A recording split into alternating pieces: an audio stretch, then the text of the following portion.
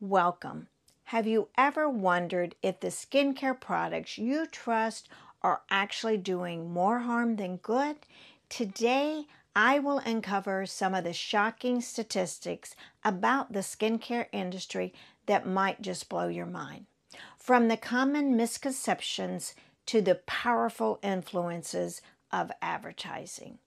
I will dive into how misleading marketing tactics shape our skincare routine. Stay with me as I reveal the truth behind popular skincare myths, and I will arm you with the knowledge to make a smarter, healthier choice when it comes to your cosmetic choices. Let's get started.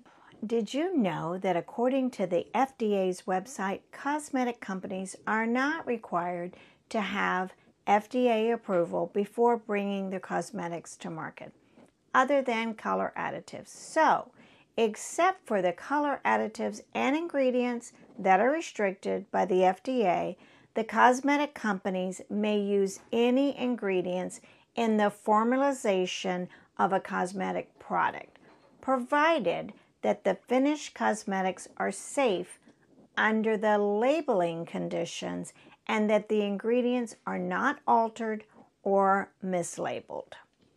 So who is responsible for the safety of cosmetic products that we put on our skin? Long-term, companies and small individual companies are responsible to ensure the safety of their product.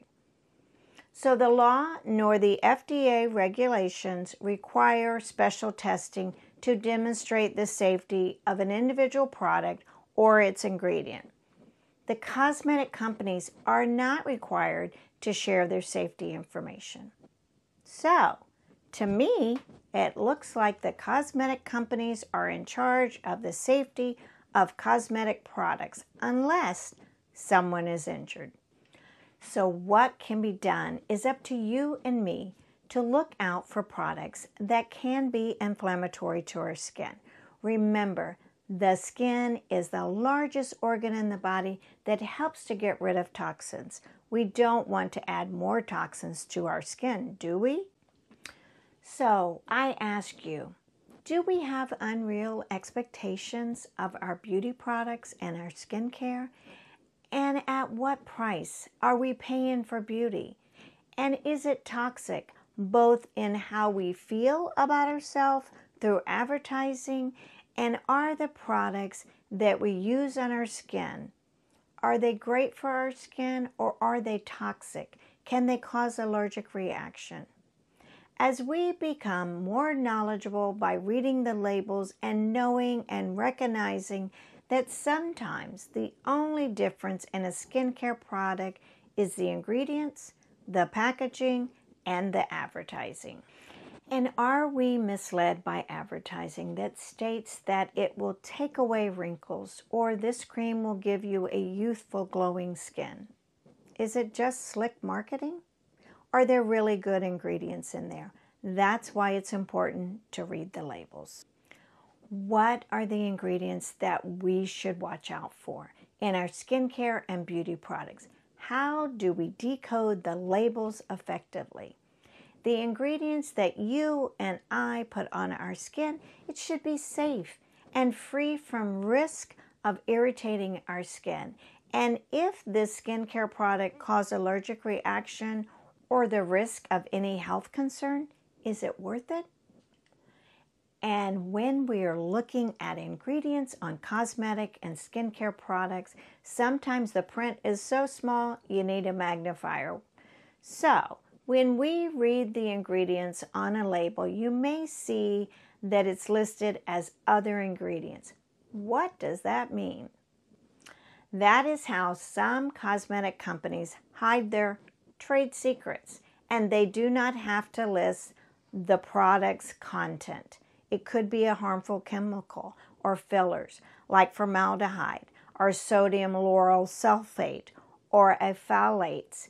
These can irritate our skin and even cause long-term, for some people, skin damage.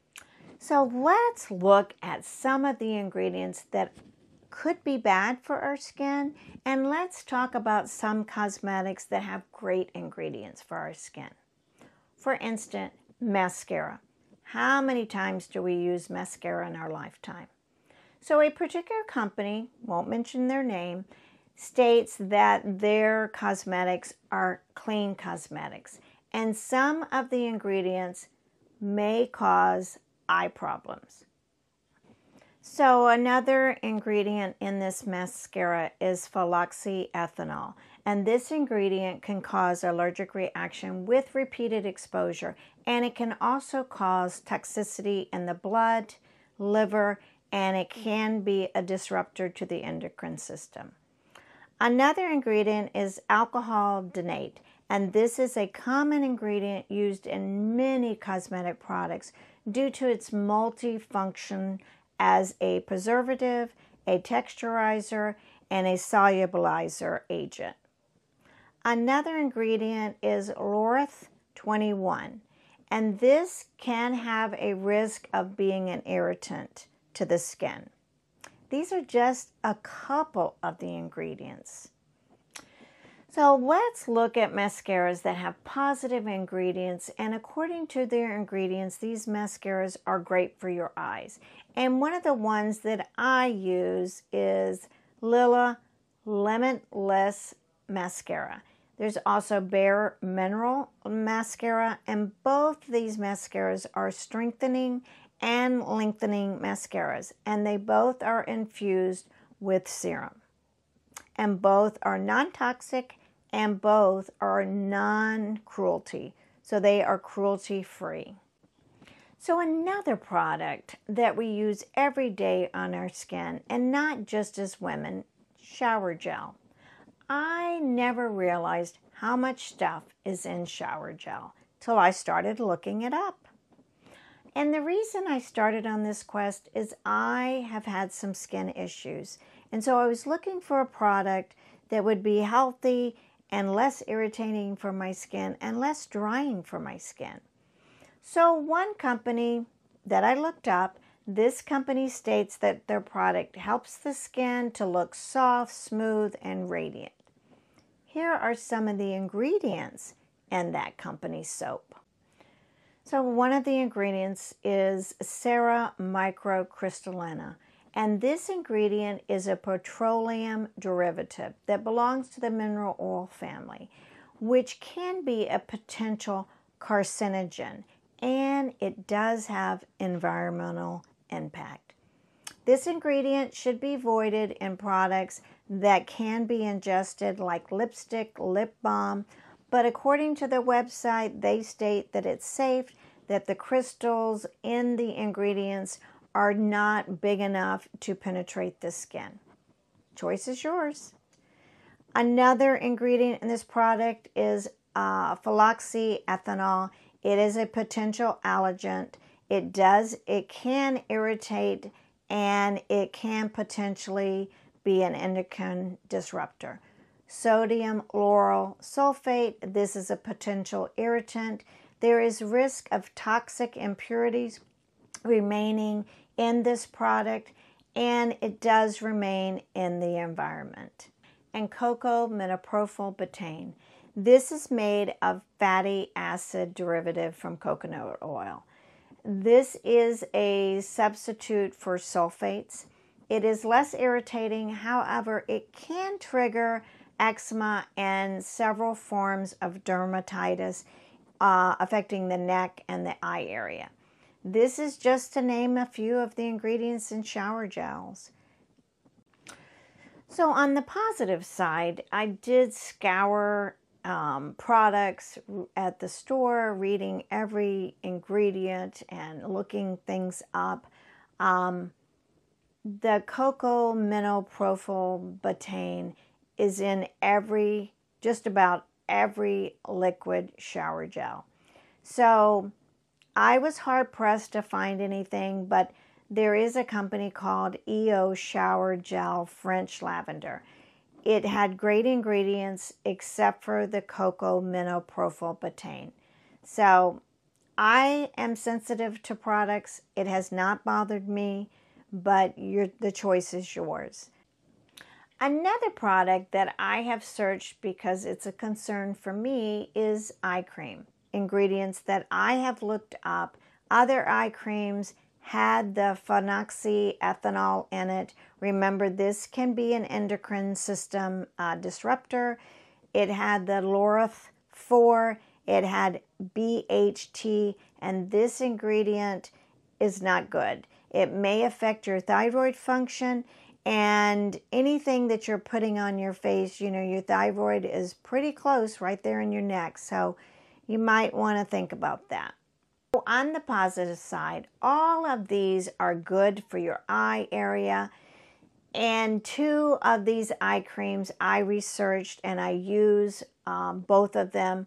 The Sunshine Botanical Extreme Eye Repair, this eye cream, which I also have in my wrinkle video, this particular product is paraffin free, it is chemical free, it is fragrance free, and it doesn't have any preservatives in it. I use this product on a regular basis and it is great. Another eye cream is Folane. I use this eye cream. It does have great ingredients. What I like about it too is when you dispense it, and I have a video of that, is that it just dispenses a small amount, so you're not wasting a lot of product. And a product that I am passionate about is sunscreen.